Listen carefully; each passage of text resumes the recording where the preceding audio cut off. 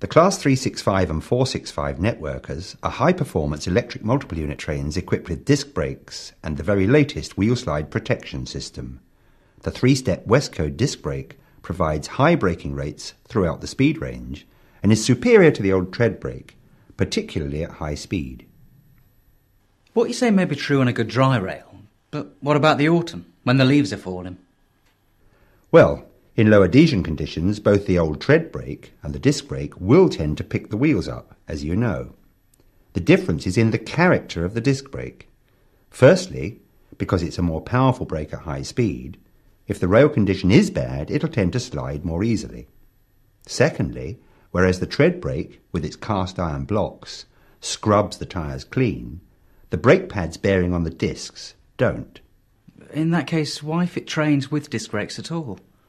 Because the disc brake is generally superior. It gives higher and more consistent braking rates than the tread brake, is much more effective at high speed, and doesn't fade when hot. To run a modern high-speed railway with close headways, the performance of the disc brake is really essential. OK, but why does the disc brake have these superior characteristics? Let's look at how the disc brake actually works. Large steel discs are mounted on each wheel centre. A caliper holding 2 brake pads is positioned so that when air pressure is admitted to the brake cylinder, the brake pads grip the disc. The pads themselves are made of friction material and have a tread pattern like a car tyre. This tread pattern allows the pad to maintain complete contact with the disc when the brake is applied, and also disperses any water on the disc surface. All this adds up to a brake which has a much more effective friction surface and is much better at dissipating heat. The tread brake, usually with cast iron brake blocks, has a less effective friction surface, gets very hot when applied, and has a much greater tendency to fade at high braking rates. However, because the cast iron blocks bear onto the wheel tyres, they do help to clean any contamination from the tyre surface. So what you're really saying is that although the disc is a much better brake in normal conditions, it can be less effective than the tread brake when very poor rail conditions exist. No, not at all. In very low adhesion conditions, the braking curve of the disc brake can be very extended, but it still equals that of the tread brake in the same conditions. It's only because the performance of the disc brake in normal rail conditions is so much better than the tread brake that it seems poor by comparison when things are slippery. But the real issue here is defensive driving. Defensive driving? What do you mean by that? I mean understanding the conditions that cause low rail adhesion, like the autumn leaf fall, light rain, or misty conditions, and knowing the locations where problems are commonly encountered in stopping. Before you take charge of your train, look at the prevailing weather conditions and give thought to how the train should be handled. For example, it's because so many car drivers don't think about weather conditions and don't adapt their driving that so many tragic accidents happen on our motorways. Exactly the same thing applies on the railway. Look at the conditions, think about how it will affect train handling, then adapt your driving technique accordingly. For the first time, known areas where low adhesion occur will be listed in the sectional appendix. There will be other places where problems may occur at random, so again, you'll need to rely on your evaluation of the track conditions and adapt your driving technique. Where you encounter low adhesion and have difficulty braking at a location not listed in the sectional appendix, report it to the signalman immediately. If you encounter exceptional low adhesion at any location, whether listed or not, report it immediately. There are certain giveaways to worsening rail conditions. If the train slips at starting, you know you can expect braking problems. Knowing where to expect poor rail conditions at certain times of the year is really part of your essential route knowledge. Many difficult locations, like Ainsford, are very well known, and you'll hear other drivers talking about the places that are known low adhesion areas. So defensive driving really means driving cautiously if I think the rail is going to be slippery. OK, I've got no problem with that. But what about keeping time? Am I going to get somebody breathing down my neck, demanding to know why I've lost time? The most important element of our performance is safety. If running hard to keep time results in a station overrun, or, worse still, a SPAD, the effect on our customers is 1,000 times more serious than the loss of a few minutes. The real message is this: if you know or expect rail conditions to be poor, approach all stopping places more slowly than you would normally. Apply the brake earlier and lighter. The best way to deal with wheel slide problems is not to get into a wheel slide in the first place. Easier said than done. What about the many times we get caught out?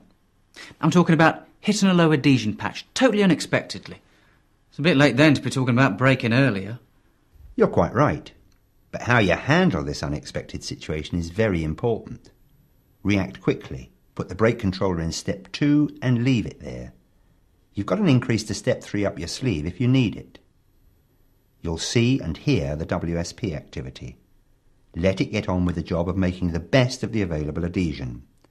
Whatever you do, don't start fanning or partially releasing the brake. However disconcerting it may seem, the WSP must be left to control the tendency to slide. So now I've lost control of the train? Only in the sense that the WSP can react more quickly than you can, and it knows what's going on over the entire length of the train. As soon as the slide is overcome, you can take full control again. The WSP works the same as ABS on a car. As soon as any wheel set starts to slide, dump valves partially release the air on that brake cylinder to get the axle rotating again.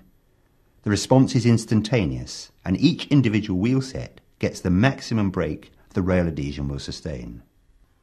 Yeah, but the WSP can't improve the adhesion level on the rail, can it? No. All it can do is make the best use of the adhesion that's available. So what happens when the WSP is doing its best to control a slide, but I'm running out of stopping distance? This is the most dangerous of situations, and one you should try to avoid getting into. If you do get into this situation, put the brake controller straight into emergency and leave it there until the train has stopped. Don't hesitate. Most, if not all, SPADs and station overruns are caused by excessive approach speed. Think about the likely rail conditions, and if you're the slightest bit doubtful about braking performance, slow down your approach to all stopping places. The real art of driving the networker is staying in control, whatever the conditions. Try to avoid provoking WSP activity. That way you will stay in complete control. If you do hit an unexpected area of low rail adhesion, report it to the signalman immediately. That way other drivers can be forewarned and avoid getting into similar difficulties. So the real message here is to anticipate poor rail conditions, make slower approaches and avoid any WSP activity, if possible. Absolutely right. Let's have a look at a couple of examples. The driver of this networker is handling the train like he always does. He's making a fast approach to the station ahead, and at his usual braking point, he makes a step 2 application. In normal dry rail conditions, this would be fine, but look at the weather. It's just started to drizzle after a long, hot and dry spell. He's surprised when WSP activity starts almost immediately. But he shouldn't be. If he'd given some thought to the prevailing weather conditions, he'd have anticipated this situation. Now that WSP activity has started, he makes another blunder. He starts fanning the brake in an attempt to control the slide. Now the WSP is confused, and the stopping distance is further extended. He's not going to stop at this station, at least not with the entire train in the platform. So now he makes an emergency application. It's too late, and the train overruns the platform.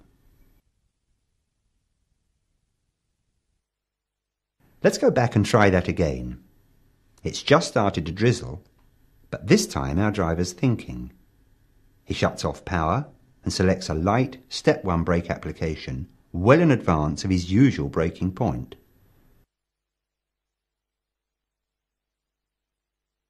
The train is now nicely under control. There's no WSP activity.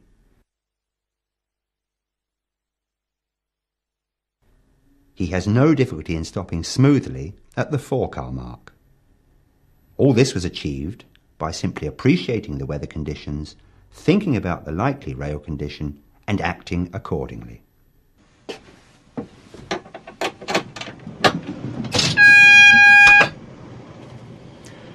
I must say I found this discussion useful.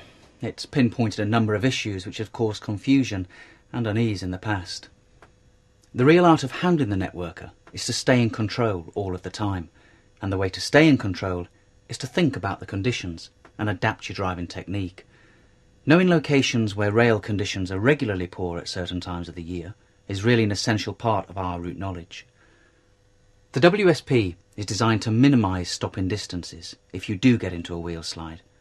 When this happens, trust the WSP to control the slide as effectively as possible. Don't start fanning the brake. It'll only make matters worse. If you get into the dangerous position of insufficient braking distance, make an immediate emergency brake application. If you encounter exceptionally low adhesion conditions, let the signalman know immediately. Forewarned is forearmed.